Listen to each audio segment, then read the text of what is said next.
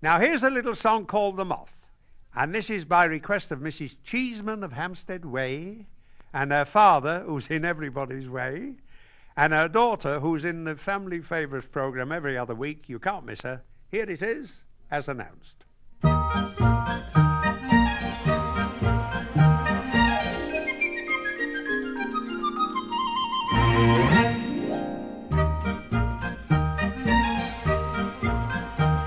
You can have your birds, you can have your bees, but to me they're simply froth.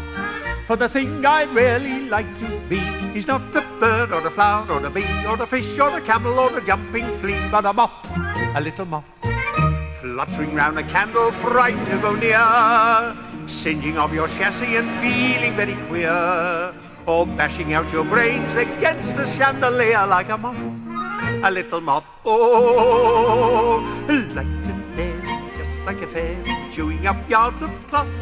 But think of the joys and the fun me boys enjoyed by a flighty, quite alrighty, just had a nibble off a lady's nightie, non-stop nibbling moth.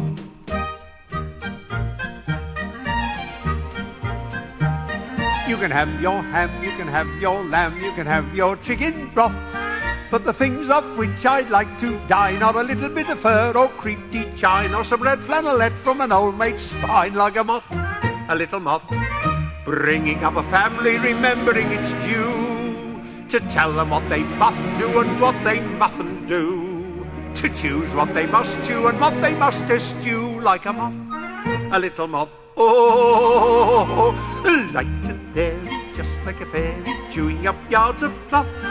But think of the joys and the fun me boys enjoyed by a daring, drinking, swearing, don't care a damn for bits of camphor, non-stop nibbling moth.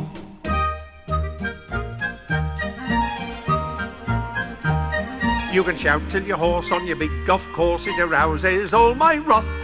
They do 9 holes, then they all get tight, but to nestle in a cardigan pure and white and do 18 holes in the middle of the night, that's a moth, a little moth. Yet upon occasion life must be a curse. Imagine for a moment, could anything be worse than being found dead inside a Scotsman's purse, like a moth, a little moth. Oh, light and airy, just like a fairy, chewing up yards of cloth. But think of the end without a friend of a crashed up, smashed up, crushed up, bust up, squashed on the floor and finally brushed up. Who the hell wants to be a moth? I nibble whatever may come my way. I nibble all night and I nibble all day. But think of the joys and the fun me boys enjoyed by a flighty, quite alrighty, gonna have a nibble off a lady's nightie, non-stop nibbling moth.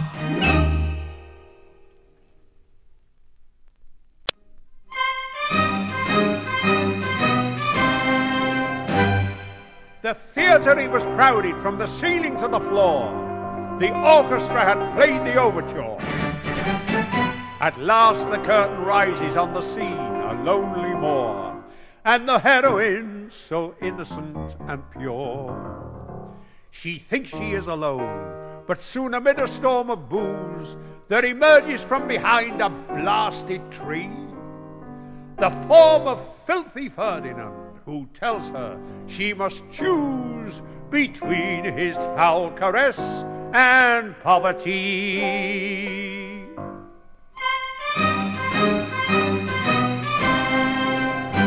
But the villain still pursued her, he chased her high and low. I don't know what he asked her, but she always answered no. He took her to his lonely house, 6 miles from where the town is. He said, come close to me, my dear, how beautiful your gown is. But she gave him a kick that they had taught her in the brownies, and filthy Ferdinand was foiled again. But the villain still pursued her, he chased her high and low. I don't know what he asked her, but she always answered no. In the second scene he caught her and prepared for the attack. He threw her on the sofa, things were looking very black. But the broker's men came in just then and took the sofa back, and filthy Ferdinand was foiled again. But the devil and Silk pursued her. He chased her high and low. I don't know what he asked her, but she always answered no. He took her to the cemetery, so very dark and drear. He threw her on a tombstone and said, "Now, my pretty dear." But a voice from underneath said, "Ah, you can't do that there here." And filthy Ferdinand was foiled again.